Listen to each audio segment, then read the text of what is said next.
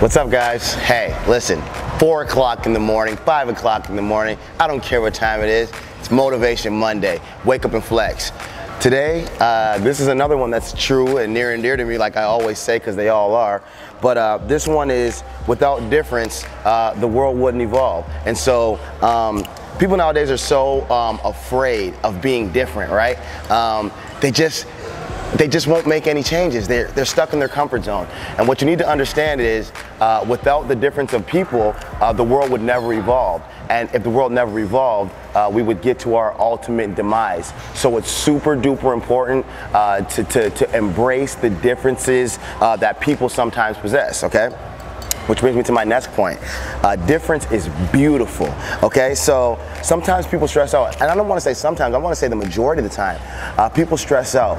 They don't want to be different, or they want to be like this person or want to be like that person. So they model after being another individual when they could specifically be who they are, true to who they are in their lives. And the most important part of that is acceptance. So you need to accept who it is that you are and the role that you have here on this earth. Get outside your comfort zone and realize that difference is beautiful, okay? And the last part, and it's always last but not least because it's super duper important, you need to take a leap of faith, okay?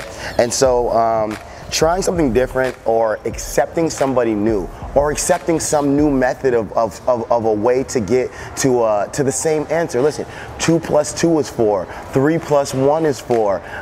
You're just gonna have to take a leap of faith and not know where the bottom is, but know that the answer that you're looking for is there. So I'm gonna give you a personal example of taking a leap of faith and what I did to take a leap of faith in my life. As you can see, we're in World's Gym, and I was 120 pounds heavier than I am right now. And all I know is that my grandmother, she had passed away from diabetic cardiac arrest, and I had some other family issues in my life that directly dealt with health, and I had to take a leap of faith. It was funny because we're talking about difference, and I decided to do something different. I wanted to hit the gym, and a lot of my friends at the time, they were making fun of me from being fat. But then they wanted to make fun of me because I wanted to hit the gym.